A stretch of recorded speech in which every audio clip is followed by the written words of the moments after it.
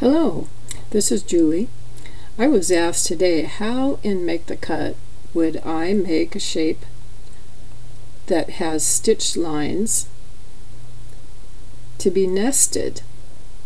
So I'm going to show you how to do that.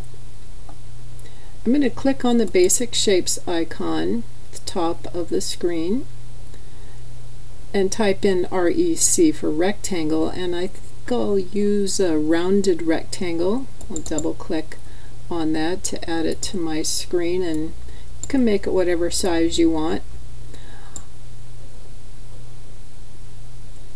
In order to make the stitch lines, I'm going to add a shadow. The shadow layer is the fourth icon from the right, so I'm going to click on that, and a window opens and you can indicate the shadow width. Now I'm using a -0.15. You could make that any size that you want depending on where you wanted the stitch lines to be. I'm going to make the inside line here the stitch line, and that looks good to me, and I'm going to accept that.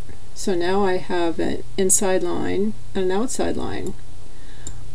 In order to make these nested shapes, I'm going to join these temporarily so that these shapes will stay together when I do the nesting. So to nest this shape, I'm going to go to Edit, Duplicate, Nested, Duplicate. You can make as many as you would like. I've chosen 4 with a gap of a -1/2 inch. That means that the duplicated shapes are going to go inside the original. I'm scaling by width, and just you can use any colors you want. I just chose these and click on Preview to see what they're going to look like. So if that looks fine to you, then you click on Accept. Now in order to assign some of these lines to be the stitch lines, I'm going to break them all apart using the break icon, which is 1, 2, 3, 4, 5, 6, 7 from the left at the bottom. Now you can see that I have the solid lines and the stitch lines. So it'll be a little easier to see if I go to outline here. Now what I want to do is hold my Shift key and select just the lines that I want to be stitch lines. And I'm going to select them all,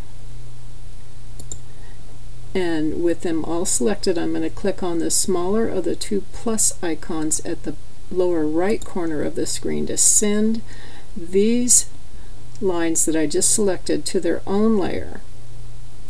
I'm going to click on the color box on that new layer that I made, and click on Line Style at the bottom of that box and create New Line Style.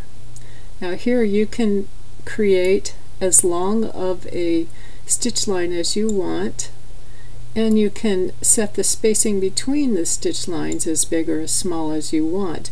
When you're happy with that, click OK. Now you can see I have stitch lines on the inside of each one of these rectangles.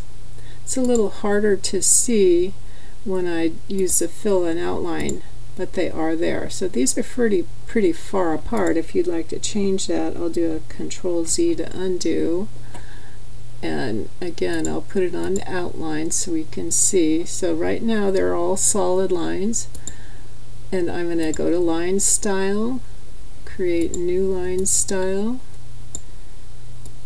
make the spacing and the length the way I want them, click OK, and now we have our stitched, nested, rounded rectangles. So I hope that helps. Thanks for watching.